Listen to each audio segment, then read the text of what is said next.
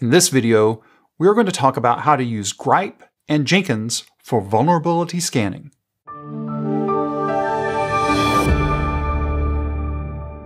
You might be saying to yourself, hey, wait, we don't do vulnerability scanning. It's too hard.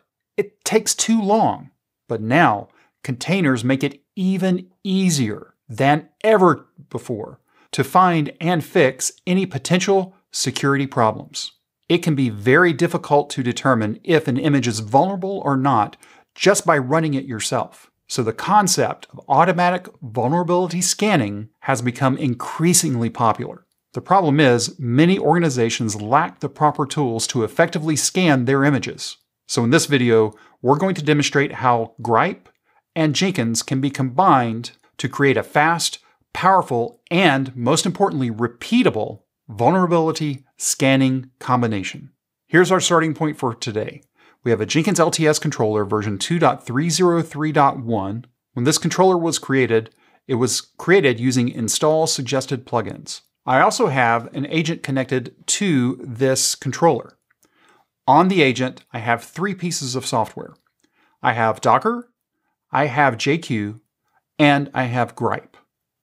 Down in the description of this video is a link to a gist that has the links to the documentation and any of the commands that we run today.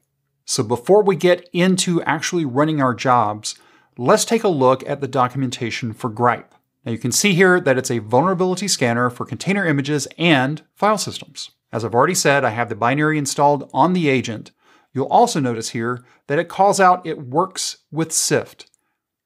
If you haven't watched the video about SIFT, after you finish watching this video, then go watch that video and determine if you want to use SIFT along with Grype. Now let's go ahead and scroll down here and take a look at what the features are for Grype. It'll scan the contents of an image or even a file system to find vulnerabilities. That's pretty cool. Completely offline here. We can find vulnerabilities for major operating systems. We can find vulnerabilities for language-specific packages. And it also supports both Docker and OCI image formats. And to get started, you can just say Grype and give it the image. That's it. Very simple. We can also have it check all of the layers. Now by default, it doesn't check all the layers. In my real world examples, I want to be able to look at all the layers because if I'm creating a container image, that image needs to be as secure as possible. So I don't want to just check parts of it, I want to check all of it. Also, you can scan tar files or just raw directories. So what we have today as our starting point is I have a fork of the Spring Pet Clinic repository. We're working on a branch called Grype. So let's go ahead and scroll down and take a look first at our Jenkins file -source. We're going to be also working our way through two other Jenkins files as this video progresses. So Jenkins file source, let's see what we're doing here. Line 6, we're just doing a Maven clean package and we're skipping check style. And then we're going to run Grype dir, so we're going to look at the output of our build clean package. And we're also going to check all the scope on all layers. So let's get ready to go over to our controller. But before we do that, let's click on Spring Pet Clinic. Let me copy this link. Now let's go to the controller, new item. We're going to call it Grype, pipeline, click OK. Go down here to pipeline from SCM. SCM is Git. Paste in our repository URL. The branch we're using is Grype. And first off, we're going to say Jenkins file -source and click save. And build now. Let's watch what happens. And we can see here from the output that Grype dir only found jQuery and jQuery URI that have vulnerabilities. We can also see what the CVEs are and what the severity is of these CVEs. Now, we just went through and scanned anything that was vulnerable within our application. And from this output, it's telling us that the only things that matter are jQuery and jQuery UI. But we're going to be packaging our application within a container image. So we want to be able to scan our actual image that's going to be shipped and deployed to Kubernetes or however you're going to run your container image. So let's go and modify our job to get ready to do that. Before we do that, let's go take a look at our updated Jenkins file. So if we take a look at Grype and go to container 1, let's take a look at the few steps that I have here. Now I'm doing a forced cleanup of the image that we're going to build just so I get a repeatable process. Yes, it takes longer to build, but I want to show you the cleanest way of this happening. So we'll remove the image, we do our Docker build, and then finally we do Grype and we specify the image along with its tag. You don't have to specify the tag, we'll use latest by default. And then we're also specifying the scope of all layers. Remember, we want to look at anything potentially within the image that could be insecure.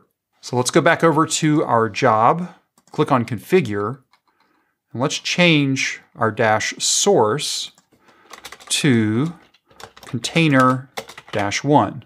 Yep, that's it. Click save, then click build now, and then let's watch what happens. And now that this is completed, let's take a look at the output from Grype. Scroll back up, and it's a lot more than just jQuery and jQuery UI, isn't it? Which, in fact, we can see here that jQuery and jQuery UI are both listed here. Looks very similar to what we saw before. But here's the thing that we're taking a look at. Notice that there are multiple versions of jQuery here. We can see there's 1.11.1, there's 2.2.4, there's 1.10, and it all lists back to whatever the CVEs for those were. Let's go back to the top and take a look at what these columns mean. We have name, installed, fixed in, vulnerability, and severity. We can see that we do have some criticals here from APK tools. That's within the base image that we're using, which in this case is an OpenJDK 16 based on Alpine 3.8. Let's take a look at it just to see what it is. Take a look at that right here.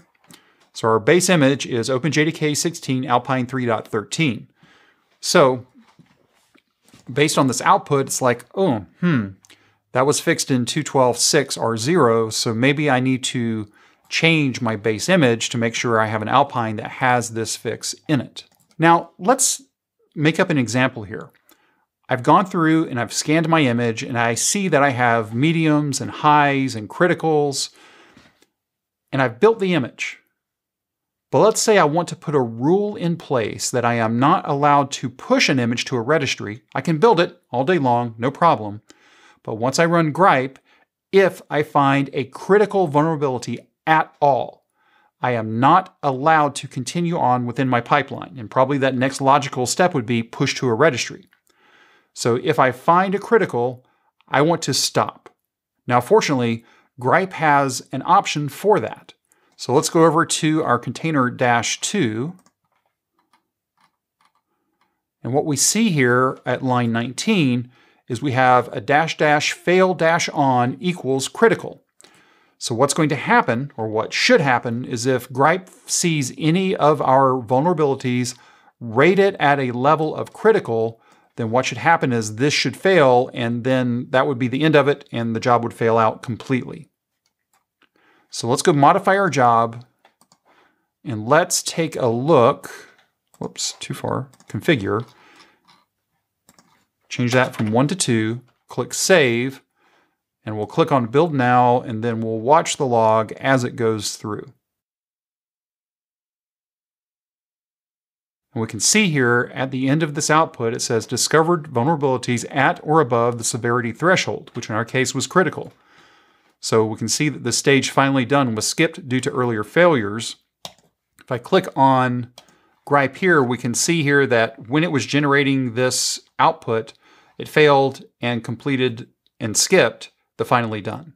Why is it important that we run vulnerability scans not only against our application code, but also how it is packaged for deployment? By scanning for known vulnerabilities, we can reduce the risk of attackers exploiting those vulnerabilities. Additionally, by scanning our code and packages, we can find and correct those problems before they reach production. Listen, don't skip this important step. With the right tools and procedures, you can significantly reduce your risk of introducing security problems into your production environment. If you have any questions or comments, you can reach out to us on Twitter at CloudBeesDevs. If this video was helpful to you, give us a thumbs up. And if you haven't subscribed to CloudBees TV yet, why not? Take a moment, click on that subscribe button, and then ring that bell, and you'll be notified anytime there's new content available on CloudBees TV. Thanks for watching, and we will see you in the next video.